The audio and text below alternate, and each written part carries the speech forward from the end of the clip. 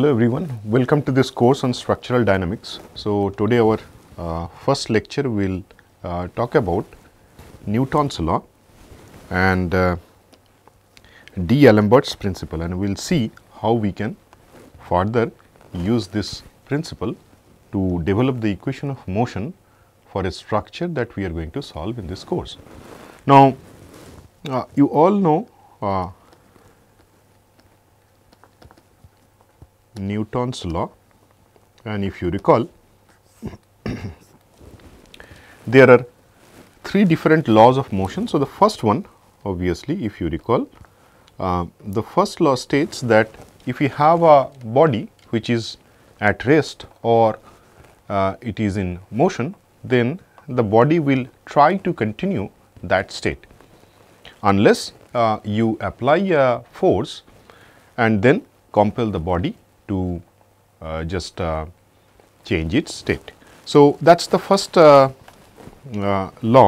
So, what it says, a body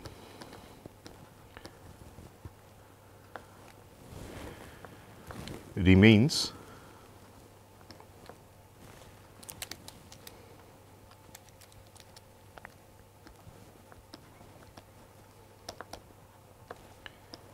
at rest or in motion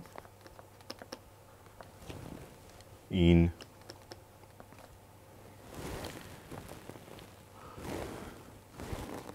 a straight line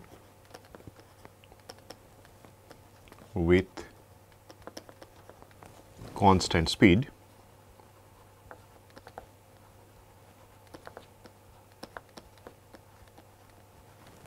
unless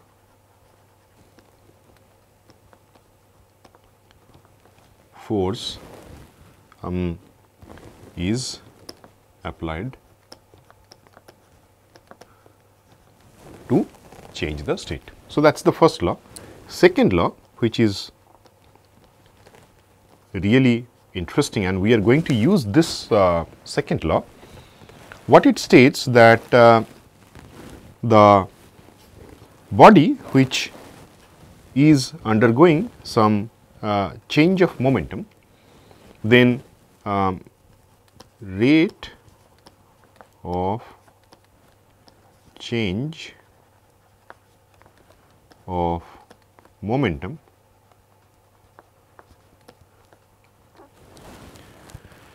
is equal to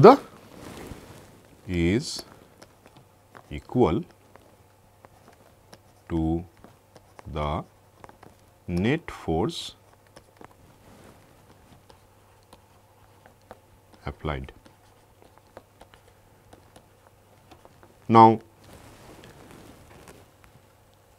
with that let us go back to the first law once more, that if you have a body, then we have to apply a force actually to change its state.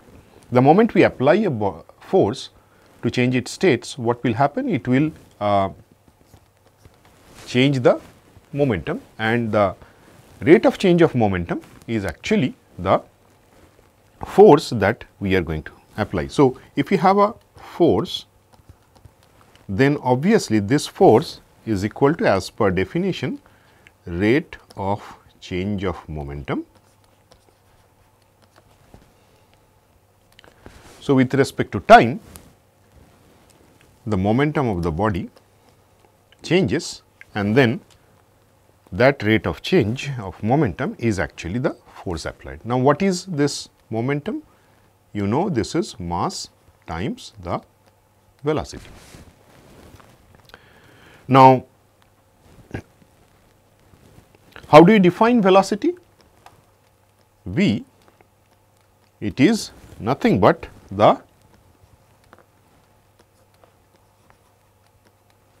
first derivative of the displacement, which may be s in this case. So, limit delta t tends to 0. So, the displacement, say s at time t plus delta t minus s at time t divided by delta t. So, that is the velocity. And now again what we have here, we can put that expression of momentum. Then obviously, in place of momentum, we replace that with the expression of momentum, and then obviously the mass is constant. So, what we have here is mass times the rate of change of velocity. Now, this part, you know what it is called, this is called the acceleration that the body is going to experience. So, this is nothing but mass times acceleration. So, what we have here, force that we apply is effectively mass times acceleration. So, that is what we get from Newton's second law.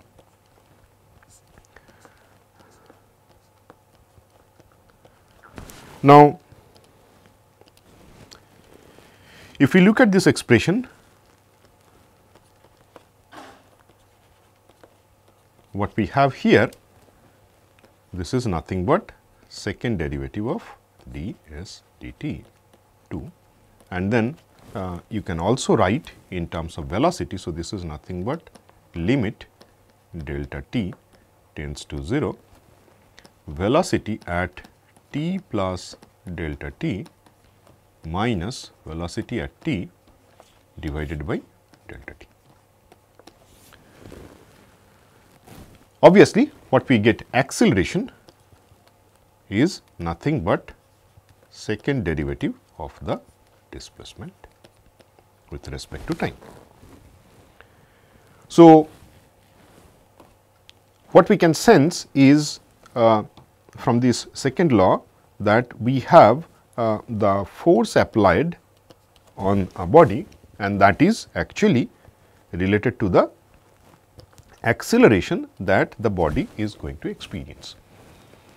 Now, we will see how we can extend this further, and then we can use this information, and then for a structural vibration problem, we can develop the equation of motion. We will see how the D'Alembert's principle is derived from this concept, and then how it is extended further to develop the equation of motion. Now,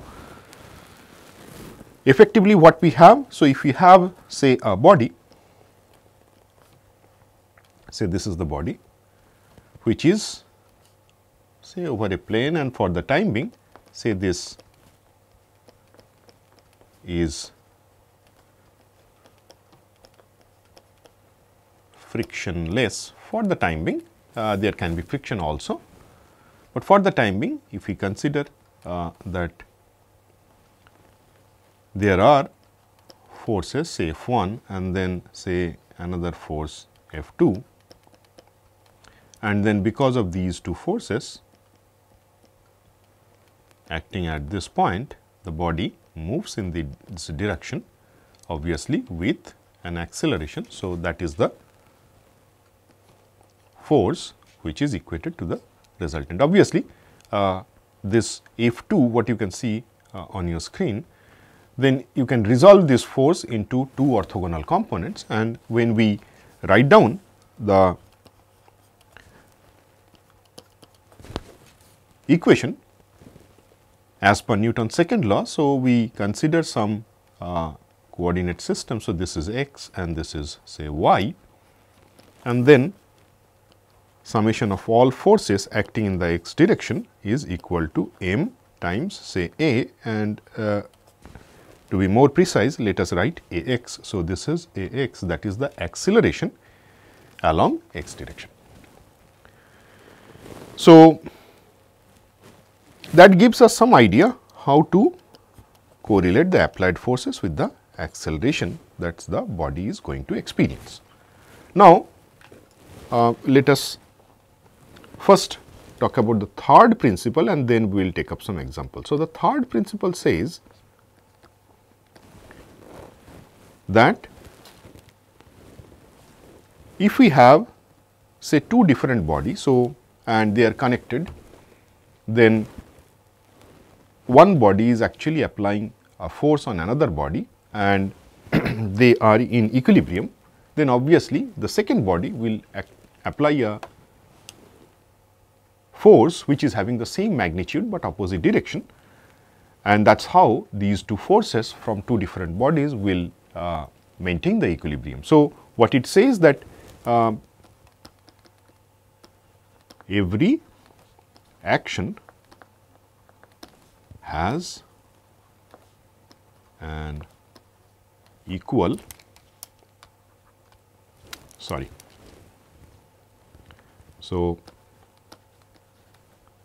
third principle says every action has an equal and opposite reaction. That is how this action and reaction, they have the same magnitude, and that is how they balance each other to maintain the equilibrium. So, for the time being, let us focus on the second law. So, let us consider an example. So, we have a body which is acting over a frictionless surface. So, what we have here is the body here.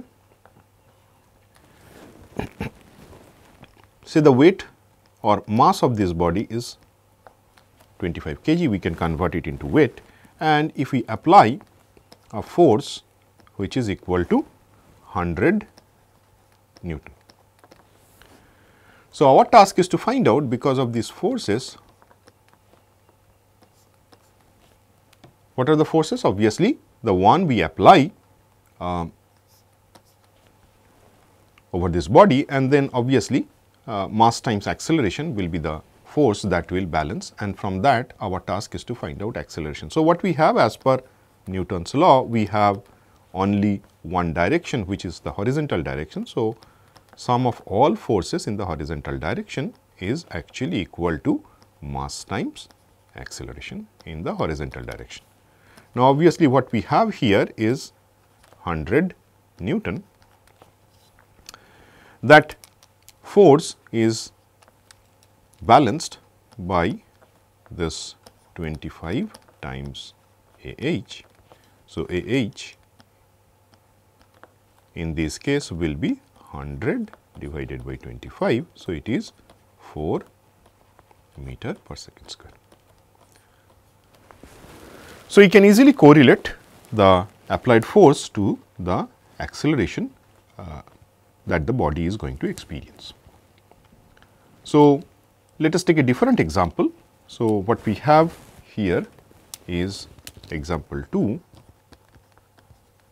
and in this example we have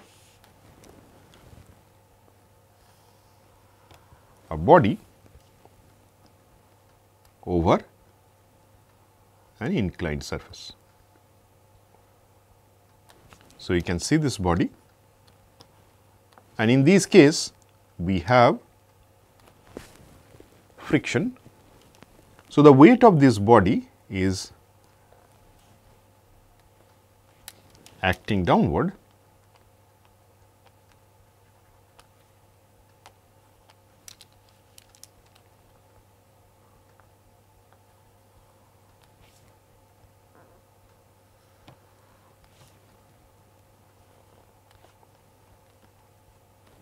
so that is the weight W, which is equal to mass times gravitational acceleration, and then obviously we can resolve this into two components,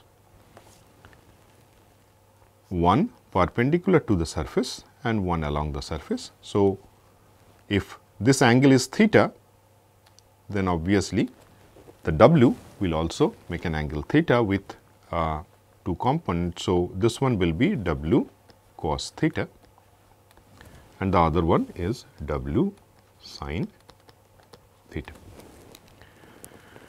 Now, you can see whenever this component W cos theta is actually applied over the surface at this point, obviously that will generate reaction. So, we will have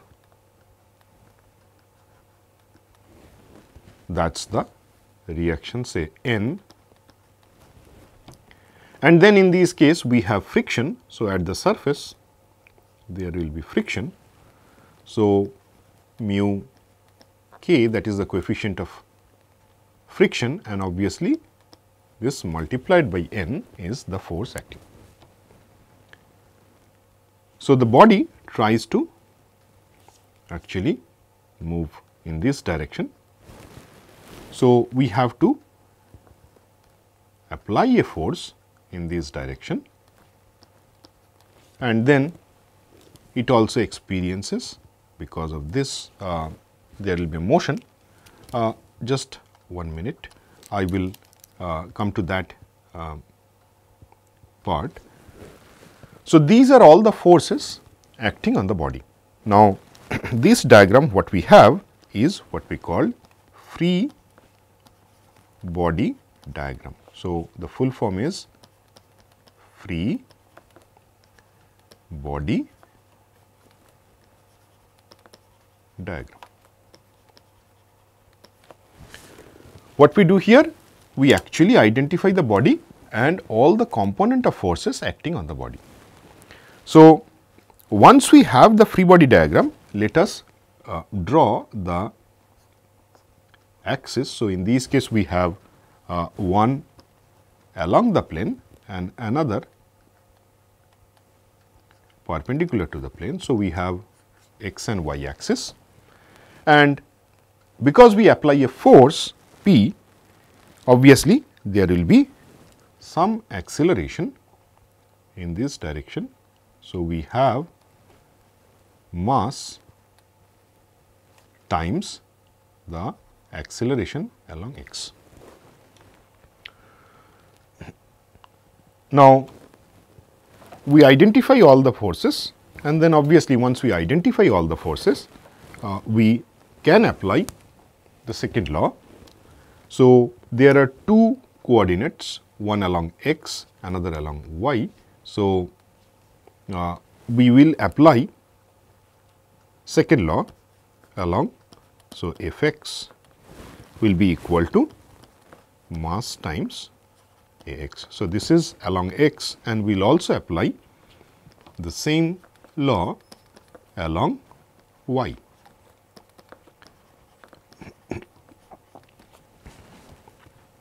Now, let us first focus on x direction. So, what we have here, what are the forces? We have P, and then we have another force W sin theta in the negative direction. So, we have W sin theta. Then obviously in the same direction we have the frictional force, and that is equal to mass times acceleration x. Similarly, in the y direction also we can identify. So, what are the forces? We have N in the positive direction, then minus W cos theta, and this is equal to m times a y, but if you note a y equal to 0. So, obviously, the right hand side will be 0 in this case. So, along x we have the first equation. So, along y we have the second equation. Now, from this second equation what we get, N is equal to W, which is equal to mass times gravitational acceleration times cos theta. Now, once we do that, we can further substitute the expression of N, and then we can quantify what is the force required, that is P required to maintain an acceleration of x. So, let us see what we have. P minus mg sin theta, then minus mu k mg cos theta is equal to mass times Ax. So, what we get? P is equal to mg, then sin theta plus mu k cos theta plus mass times acceleration. We can also write down the acceleration ax in terms of the applied forces. So, it will be p minus mg within bracket sin theta plus mu k cos theta divided by m. So, you can see we can correlate the applied force and the acceleration that the body is going to experience. Now, what we will do, we will solve one more example and then we will extend this logic and we will see how D'Alembert's principle brings in the concept of dynamic equilibrium and it helps us to develop the equation of motion. So, that we will do in a minute. So, let us solve one more example and in this case, so example 3. So, in this case, we have a pendulum. So, a bob is hanged using a string and then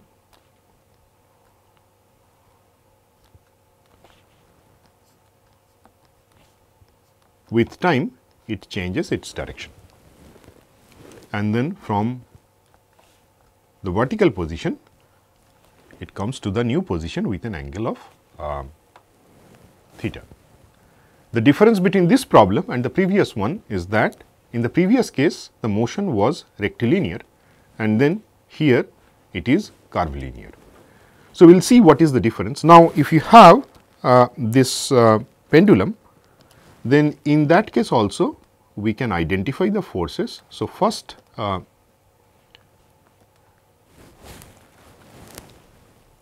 component weight is acting downward. So, that is say mg and then again it will have two components. So, we can identify the two components.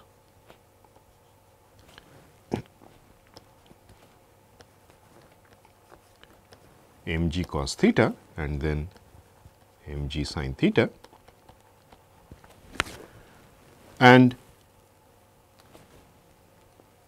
this component mg cos theta will be balanced by tension, that is T in the cord or string, whatever you call it. Then the body will experience actually two components of acceleration, one along tangential direction and one along the string. Now, obviously, the force along the tangential direction is mass times the acceleration along tangential direction, and obviously, the other component will be mass times normal direction, the acceleration in along the string. In this case again we have two coordinate systems. So, this is the x and obviously, in this direction we have y. Now, for this problem again we have the free body diagram and then what we can do is we can apply Newton's second law. Then along the x direction we can identify all the forces and that will be equated by the mass times acceleration along that direction. Now, if we identify the forces along x, what we have? We have minus mg sin theta, minus simply because as per our sign convention x is positive as marked on your screen, you can see, and this mg sin theta acts in the opposite direction. So, this will be equal to mass times a t. Obviously, from this expression what we can see, at will be equal to minus g sin theta. What it indicates? Negative means the direction we have considered, it is in the opposite to that direction that we have considered. Now, if we write down the same principle along y direction, so what we have, all forces along y times, this is equal to mass times a n, right. And then what are the forces acting at that direction? So, T, that is the tension in the string, minus mg cos theta is equal to mass times a n. So, what is a n? This is nothing but 1 by m T minus mg cos theta. Then once we find out a t, that is the acceleration in the tangential direction, and a n, that is acceleration in the normal direction, we can find out the resultant acceleration. Right. Now, this clearly shows us, even in case of rectilinear motion of a simple pendulum, how we can apply Newton's second law and correlate the forces with the acceleration that the body is going to experience. The only difference in this case is because the motion is curvilinear as compared to rectilinear motions, where we had only one component of acceleration. In this case, we have two components, one along tangential direction, another along normal direction. Now, with that background of Newton's law, what all of you have learned in our physics course, let us see how D'Alembert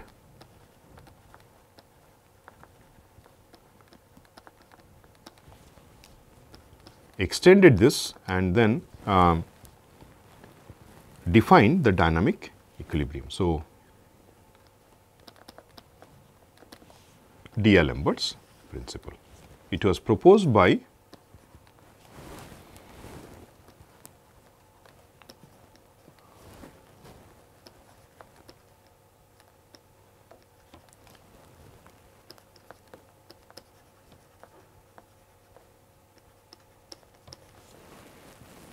Jean-Laurent D'Alembert, and then as per this principle, if we have say a body, and again in this case we have a system of forces acting on this body, then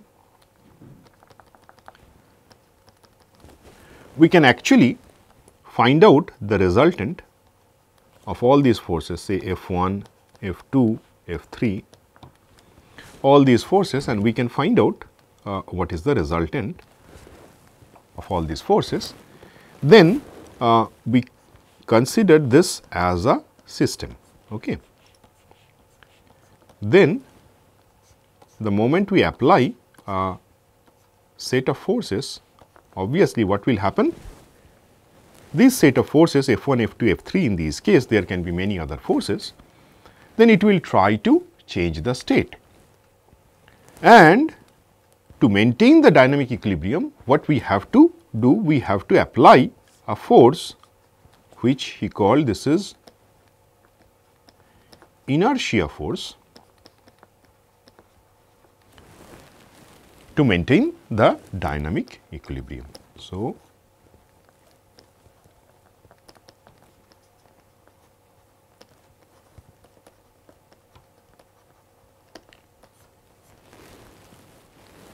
recall the third law, it says these two forces must be equal in magnitude, opposite in direction. So, D'Alembert says that sum of forces acting on a system, so we can find out what is the net force minus the inertia force. So, what is the inertia force? It is nothing but mass times acceleration. So, minus ma is equal to 0.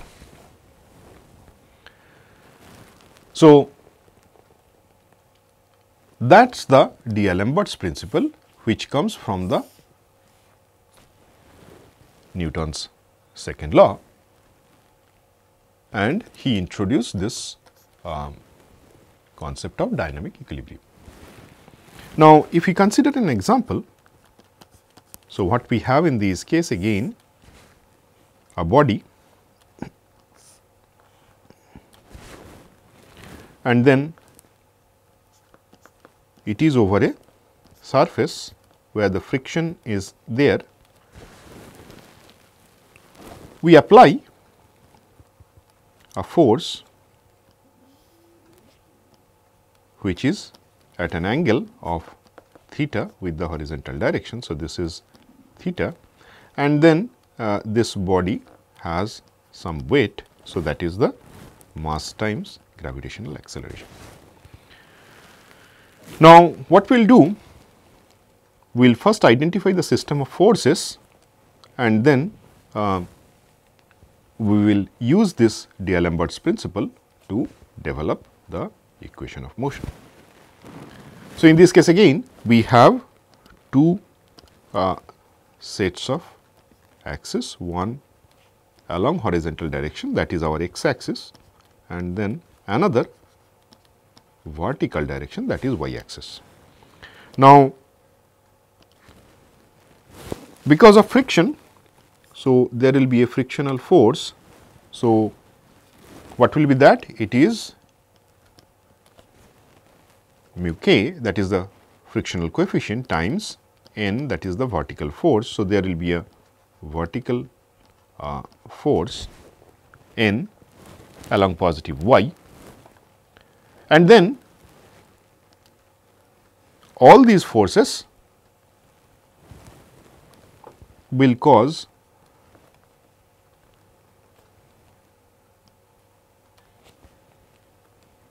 change in momentum. So, in the horizontal direction we have mass times a x, and in the vertical direction we have mass times a y.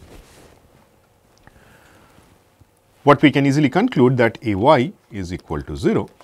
So, let us see how we can apply D'Alembert's principle. So, in the horizontal direction we have summation of all forces minus the inertia force, that is mass times acceleration a x, is equal to 0. So, what are the forces acting in the horizontal direction? Obviously, this externally applied force will have a component p cos theta, and in the vertical direction again we will have another component p sin theta. So, what we have, p cos theta acting along positive x, then minus mu k times n minus mass times acceleration is equal to 0. So, that is the first equation. Then we can also apply the same principle in the y direction. So, in the y direction, all forces in the y direction will be balanced by the inertia force m a y equal to 0. Obviously, in this case, because a y equal to 0, what we have is n minus mg, that is the weight, and a component of the force p, p sin theta. So, these are the forces, then inertia along y, mass times a y is 0. So, all this is equal to 0. So, this is the second equation.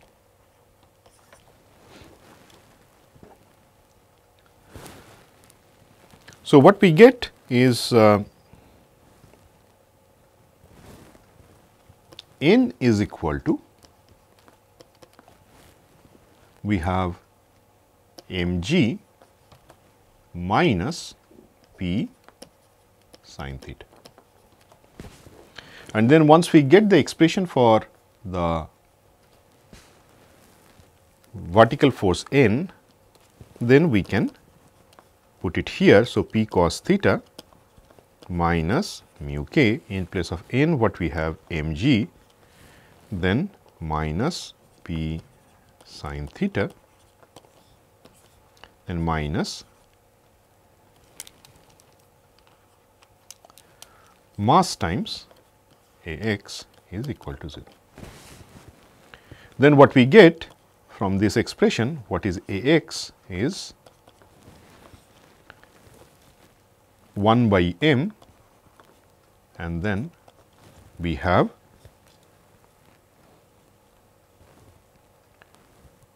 p cos theta from here, and then minus minus plus. So, we will have plus mu sin theta mu k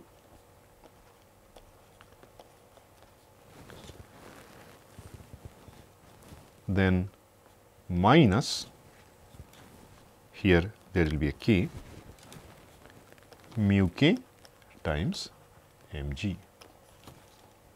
So, that is the expression for acceleration. Now, this example clearly shows you that how we can apply D'Alembert's principle to maintain the dynamic equilibrium.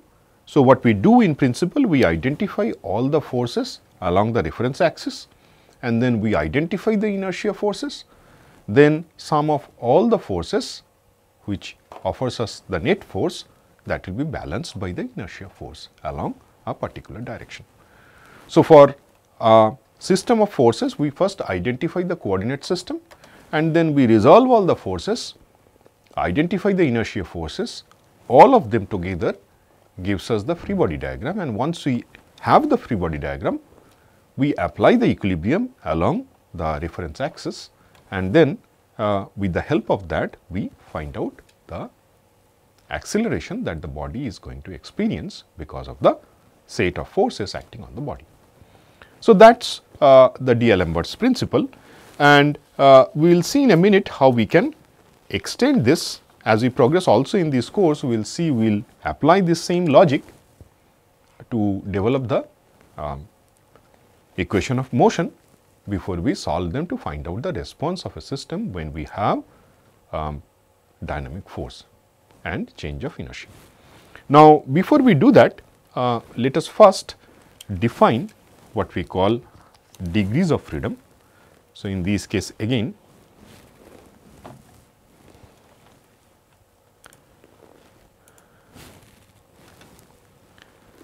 so let us first define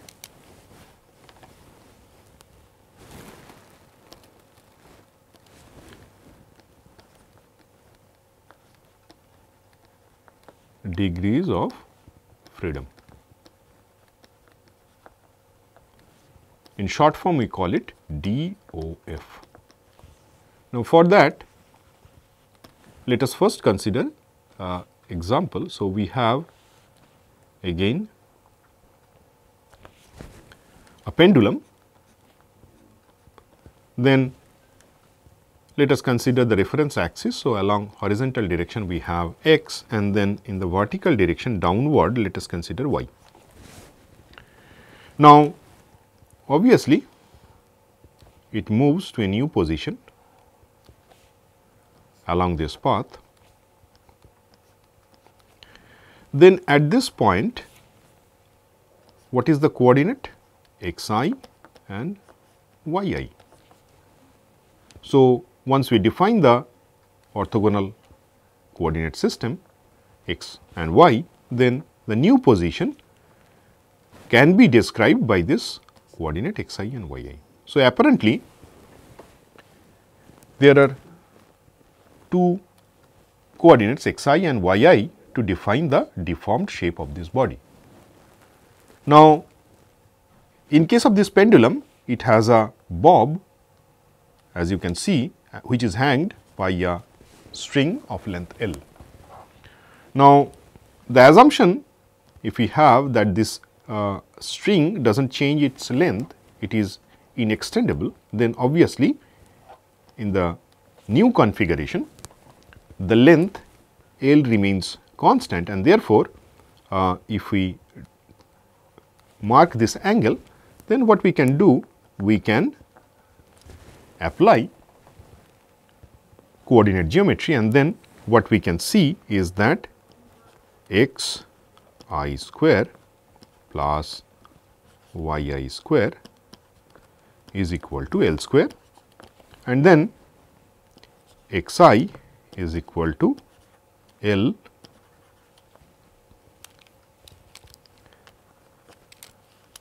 sin theta, and then y I is equal to L cos theta. What it tells that the moment we assume that this length does not change and the chord is inextendable, obviously we can develop a relation between x I and y I. So, in that case what we need? We actually need theta, only one parameter, to define the deformed shape. Therefore, in this case theta is sufficient to actually describe the deformed shape, and hence we call it a degree of freedom. So, in this case how many degrees of freedom we have? We have only 1 degrees of freedom. Why 1? Again I repeat, although apparently x I and y I are the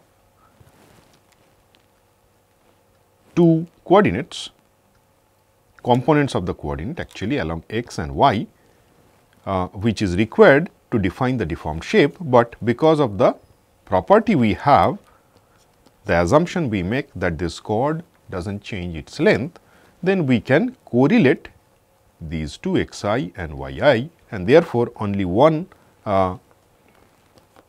parameter, in this case it is theta. So, one variable, this is enough. So, to define the deformed shape, and hence we call it degrees of freedom, which is 1 in this case. Now, obviously, if the length does not remain constant, we cannot develop this equation, and in that case how many degrees of freedom we will have? We need both x I and y I, and therefore, in that case we will have 2 degrees of freedom. So, what is the definition of the degrees of freedom? It is the number of independent coordinate system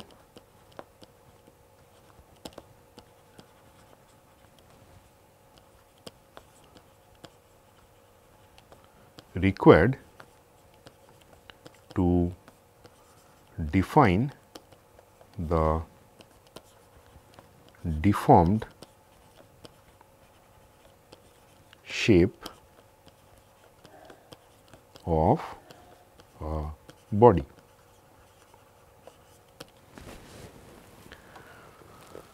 As we progress, we will see how we are going to use this to actually first identify the degrees of freedom for a system, and then we develop the equation of motion. So, if we consider an example, say we have a portal frame, because in structural engineering very often we use portal frame. So, if we have a portal frame, then, and just imagine there is a earthquake in the horizontal direction only for the time being, then what will happen? This portal frame, which is a combination of two columns, these two columns having horizontal stiffness K, they support a mass at the top, which is defined by M. Now, what will happen?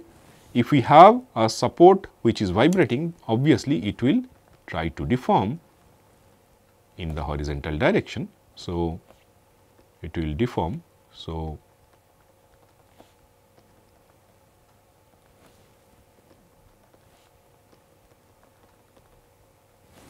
that way it will deform in the horizontal direction. Obviously, it will once go in the positive x, and then next time it can go in the other side negative x. So, that is how the body is going to vibrate when we have this say earthquake. Now, in this case obviously if we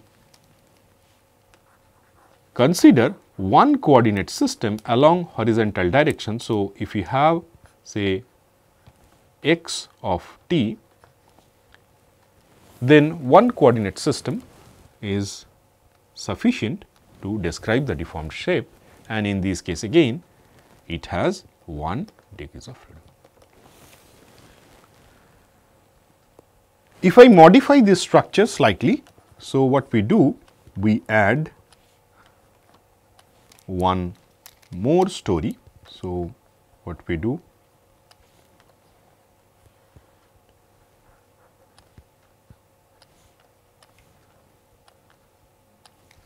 we have one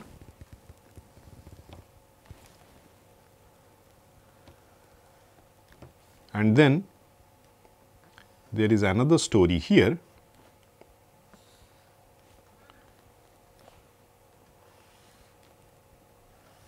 So, this is also a portal frame, but in this case we have two stories. So, the first one say M1 and the second story has a mass of M2 and then column K1 and then K2. Then in that case at every floor level we need to define the deformation. So, at the first floor level, so we have x1 of t and then at the second mass we need x2 of t. So, in this case how many independent coordinate systems we need? x1 and x2. So, what is the degrees of freedom in this case? It is 2. So, 2 degrees of freedom. Now, in this case we have only single bay, we can have multiple bays also and multiple stories, but whenever we have such a system, for example, if I have a pendulum here and then we add one more string and attach one more bob, in this case obviously we have to define